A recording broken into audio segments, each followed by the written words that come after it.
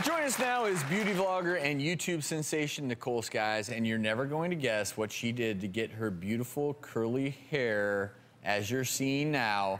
And we're just going to jump right into this because, Nicole, I told you earlier, your hair looks beautiful. But audience, and those of you at home, do you think it's A, a curling iron, B, a blow dryer, or C, some hot rollers? Can I touch? What do y'all think, huh?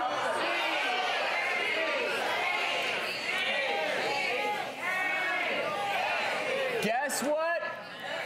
We love to trick you on this show, and so we did just that. Nicole didn't use any heat at all. Check out what she did use. What's up, everybody? It is Nicole Skyes. So the beauty hack that we are going to be testing out today is, can you curl your hair with toilet paper? Wrap it all the way up to the scalp area and then fold it over like this and make a little knot.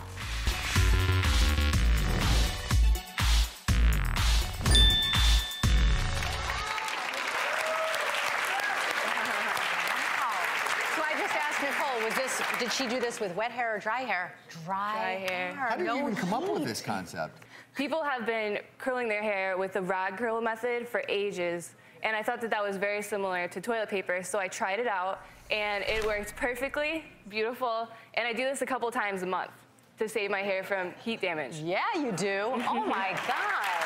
So people are watching this. Dr. Ashton, you're probably intrigued. Yeah. We saw a little bit of it. So what do you recommend to folks who want to give this a whirl?